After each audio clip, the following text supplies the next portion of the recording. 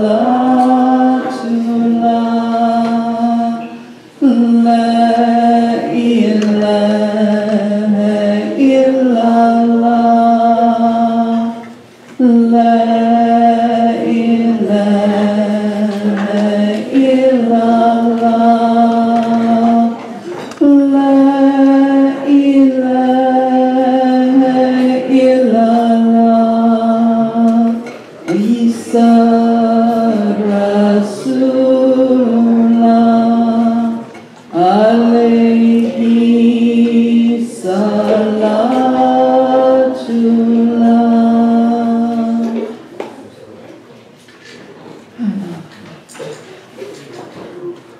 That was a little more exciting musical these than my classes usually are. I'm going to move this so I can just pull this over a bit. It's fine there in the middle. I'll just pull this aside. Everybody see that? Can you see? Everybody that. Welcome back, everyone. I'm Kamila.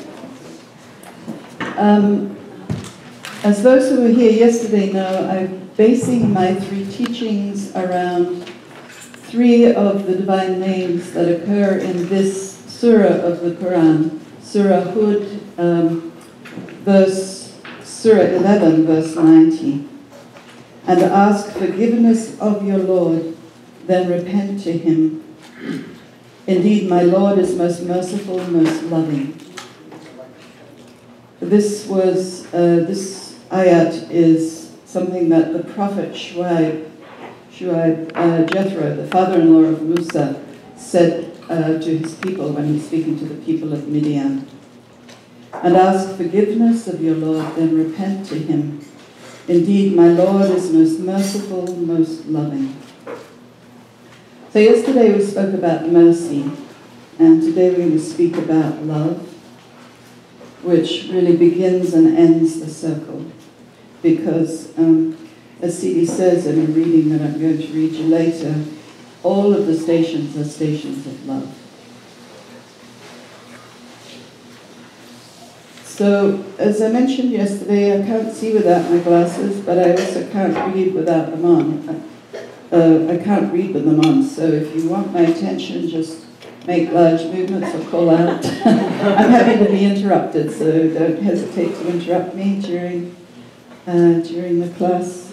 If you have a question or an observation, something you'd like to share. We're working quite a bit this weekend in my classes, at least with the divine names, which happens to fit perfectly with Ibrahim's topics. We didn't actually get together and plan this, just worked out this way. So we are talking a lot about divine names and how and the perfection of the divine name within your being, which then allows you to follow that divine name to the ocean of the one, the ocean of love. So how I'd like to begin this class is actually to just read to you something that C.D. wrote about love. I'm not going to explain it or talk about it, I just want you to sit with your heart open and just drink it in, because it's one of the most sublime writings about love that I've encountered. It's about Allah's love for his creation and creation's love for Allah. Comes from Music of the Soul in the chapter called The Secret of the Love of God. It's that the reading that I'm doing begins on page 173. So just sit back and relax and let this reading flow over you, see these words flow over you. And once we've completed this reading, I'm actually going to start.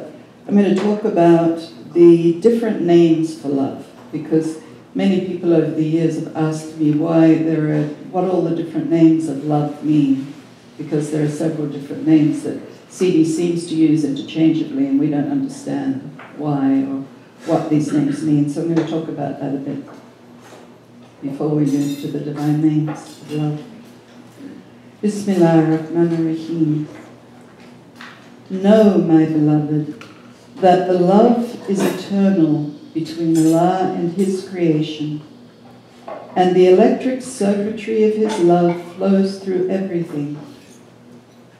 If not for this, nothing would move that moves.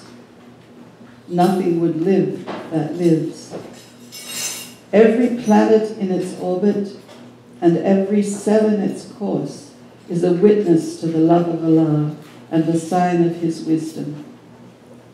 Keep this love inside you and live with it all the time, because the moment you lose it, you lose yourself.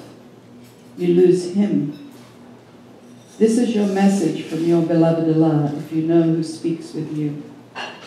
I am the love. I am the wine. Drink this wine to know me well. As you drink, I ask you, beloved, to listen with the deep ear of the presence of Muhammad, may the blessings and peace of Allah be upon him, within you, in which you are one of His people. Be with me in all your senses and prepare to receive wisdom from within your heart, which is bound to His heart, having been annihilated in the overwhelming love of your essence. The language of speaking is inadequate to reveal this teaching, and also the language of body, heart, and soul are not high enough. Listen to the tongue of God's caring, because if He did not care, He would not be calling you now. For that reason, He speaks to you by means of the tongue of His love for you, saying, O you who believe. Dearly beloved, who believes in everything that has been revealed to your heart, all of the meanings of the knowledge of truth which you have come to realize and embrace. Be with me in everything that I want from you in the way of knowledge. If you don't listen, you will have lost the chance to see me and the advantage of my wisdom and the secrets of my love, which you must know and which you cannot live without. I mean by life that you live for my sake and I live for yours. Then you shall be mine and I shall be yours. When one is in this state, he is prostrate before his beloved in the Qibla of love, and he is annihilated in his beloved, so as to remain beloved by him. This is the meaning of the term absolute eternal life. The two are annihilated in each other, so that both will remain beloved of the other. It is here that I say, he who loves me knows me, and he who knows me finds me. He who finds me becomes inflamed by my passion. I have killed him so that I may bring him back to life. And he whom I have killed, I owe him a debt, and to the one that is owed, I become that which is owed. There is no difference between me and him, because I am he and he is I. So for the one who loves me in this fashion, it is imperative that he truly tastes the fire of my passion. This fire is not a fire of the senses. It is light upon light. It is light, issuing like the fire of Moses when he stood on the mountain of At-Tajali. This refers to the revelation, the supreme eternal power of the constant, uninterrupted connection between Moses and God. It is the same fire which issues from the lights of God to all his lovers, and through the perfected ones, al-insan al-kamil, who carry the presence of the reality of the love, the essence, which is inherent in everything. From this love is extended all of the species of animals and birds and all creatures, like a network of electrical wiring. And it is for this reason that I say, this fire is the electricity of love. No one knows it except the one who is immersed in the flow of its currents. And I would like you to be one of those people who forever swim in the ocean of this love, not only swimming therein, but drinking of its wine. Its wine absents one from all things, except the one in whose passion he is inflamed, and by wine I mean his return to the reality from where he came. So know, beloved, that the basis of love is knowledge, and the basis of knowledge is existence. This is the station of ascension by means of love. As one knows and becomes known, he finds and becomes found. He has come to know and has come to love. Then he comes to love higher than that, and he comes to know with a higher knowledge, and he finds that he exists in a higher existence. As for the station of descent, it is not really descending. Verily, its possessor stands on the summit of divine existence. One who is inflamed in passion and slain by the one in whose passion he is inflamed becomes the one who owes, and he becomes that which is owed. Therefore, the station of ascension teaches him about existence, and the station of descent makes him realize that he is existence and none other, and there is nothing contained in existence except Allah. Understand, my beloved, that the station of ascension is a path that has two dimensions, the human being and God, and each of these is distinguishable. And as for the station of descent, it is the absolute truth, when all the senses disappear from a person and he is slain by the one in whose passion he is inflamed. He is finished with all the worlds. The image of the human being disappears from him, and he reverts to his initial reality. He returns to where he was in pre-eternity, without method or dimension, without color or form, without sex, male or female, and know that his reality is the reality of God.